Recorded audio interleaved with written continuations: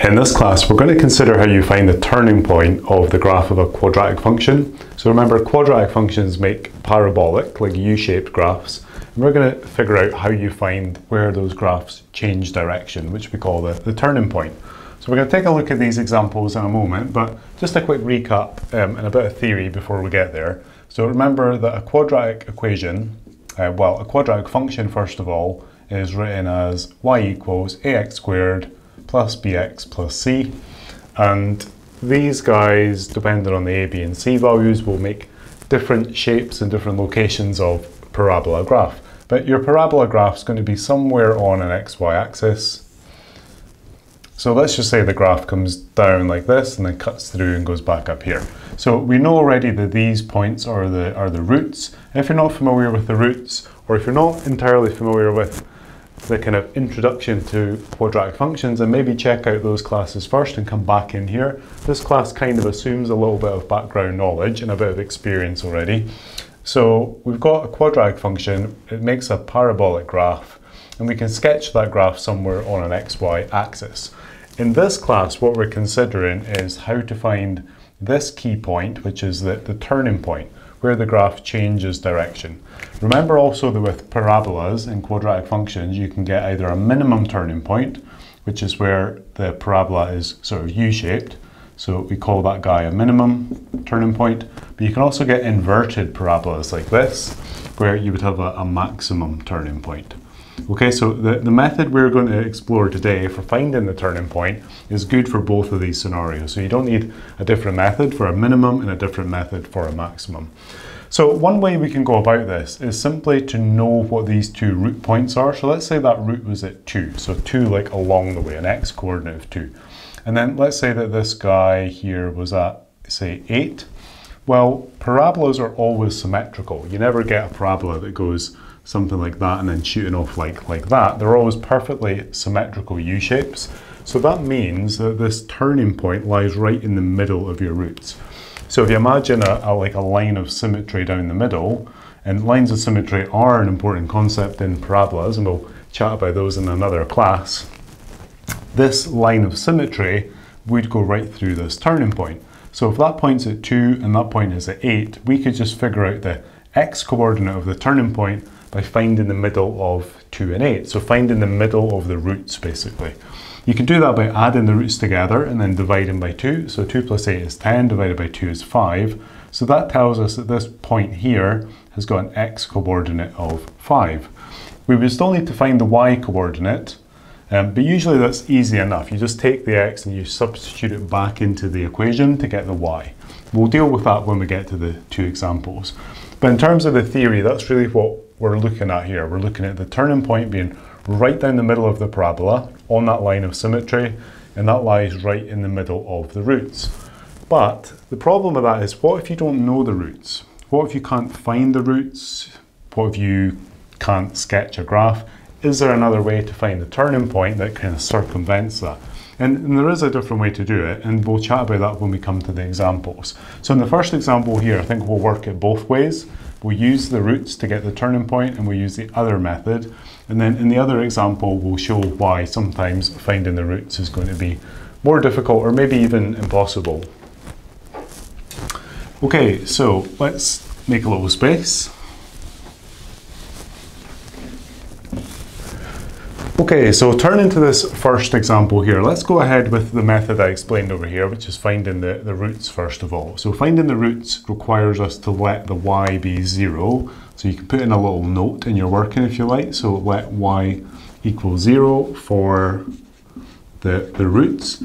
So if you're not familiar with that, then maybe check out the class that talks about finding the roots of quadratic functions first of all, or just follow along my argument here and then check that class later on. But basically, to find the roots, we let y be 0, because along the x-axis, which is kind of where the roots are, the y value, the up and down value, is always 0.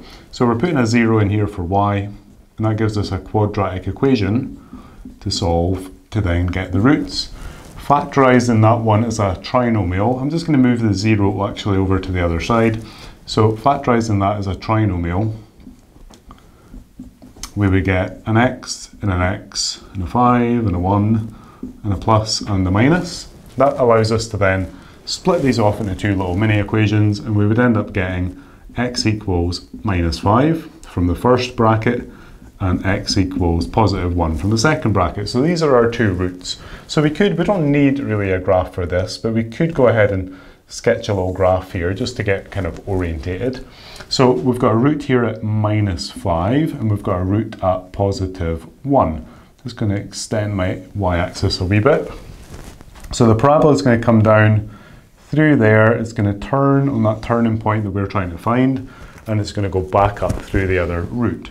So just putting on the values, so this guy here was at minus 5, this guy's at positive 1. If we want to find the difference between them in the middle, add them together. So minus 5 plus 1 is minus 4, divided by 2 is minus 2. So that would tell us that our root here is at negative 2 for the x coordinate.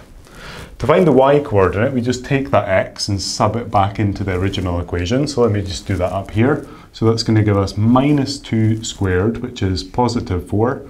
4 times minus 2 is minus 8, and then minus 5. Now notice from the graph we're looking for a negative value because the y coordinate is negative for this point here. So 4 minus 8 is minus 4, minus 5 again is minus 9. So the y coordinate would be negative 9. Notice that, this is a gap here of 6, and I'm saying that there's a gap of 9, so it's 9 down the way. That doesn't look quite right, but these are never quite drawn, as a sketch, to scale, because I didn't know this number before I drew my parabola. I could modify it and move that point down a little, but it's fine. It's just a sketch. It's just getting us roughly orientated as to how the graph goes. The important thing is we set out to find the turning point, and that's what we've achieved. So the turning point is minus 2 minus 9. Let's take a different approach though. The second method is basically to rewrite this trinomial in completed square form. So that's just an algebraic process. So if you're not familiar with completing the square, then maybe either follow along or check out the class that discusses that technique and then come back into this one. So we're just basically taking our trinomial, taking our quadratic, and we're going to rewrite it in a different form. Okay, so completing the square, I'm not going to really explain the details. I'm just going to assume that you either know how to do this or that you're going to figure it out as you go along. But in completed square form, this would be x plus 2 squared minus 4 minus 5. If you know what I'm doing, then great. If not, you can figure it out later on. So in completed square form, this trinomial becomes this here. So once you've put it in completed square form, all we do is we look basically at these two values, and these values form basically the turning point, with the caveat that the one in the bracket you've got to change the sign on. So if it's a plus 2 in the bracket, you're going to make that a minus 2. So that becomes negative 2. The one outside becomes stays the same basically, minus 9. So minus 2 minus 9, the same as we got by the other method. This is the method we really want to focus on. Ideally, you should be fine with both methods. It would depend on the question, but this is the standard technique because it doesn't require you to do anything other than just this technique. It's only 2 or 3 lines of working, well really only 2 lines of working and then interpretation. This guy's got a bit more going on. You might even feel the need to draw a sketch for this one. Not necessarily, you could stop at that point, but there's still a bit more work to do after that. This is a shorter method. I would recommend learning both. Definitely learn this one for sure, but probably spend a bit of time on this one as well. So that's basically how we do it. Those are the two methods. I'm just going to make some space here, and then we're going to work the other example. For the other example, we're just going to use the second method, the completing the square method. Partly because if you look at this guy here, if we wanted to find the roots like we did over here, we're going to run into a problem because this is a trinomial, but it would not factorize into 2 brackets. And we need to factorize it to be able to solve, to get the roots, and then to interpret those, to get the middle, and then to get the turning point. We're not going to do that. We're just going to write it in completed square form. So in completed square form, we get x minus 3 squared minus 9 plus 4. And again, if you're not sure what I'm doing there, just figure it out later on by checking out the class on that topic. And then this would simplify to x minus 3 all squared minus 5. And we just go ahead and interpret that to get the turning point. So trinomial format to completed square format, interpreting that to get the turning point. We're going to get positive 3 minus 5. So again, just changing the number in the bracket, leaving the number outside as it is. If we wanted to then take that and draw a quick sketch, we could mark that point just onto an XY axis. Should really put my little arrows on here. And then, so it's 3 along and then 5 down, so it's going to be somewhere there. And then just fill in your parabola shape, making it turn on that point. Remember that you determine whether the parabola is this shape with a minimum turning point or the other way with a maximum by whether this term, the x squared term, is positive or negative. Both of these were positive because there's no negative in front. That's why I know it's turning this way. If it was a negative x squared though, that could still be the turning point and we would still get it in the same way, but it would turn down the other way to make it a maximum turning point. So those are basically your two options for finding the turning point. Learn them both, probably spend more time focusing on this one. You need to know the completing the square technique for that. If you're not familiar with that, check that out first. For this one, you need to be able to factorize trinomials and solve quadratic equations. So although it's not a hugely difficult method, there are other techniques being pulled in there.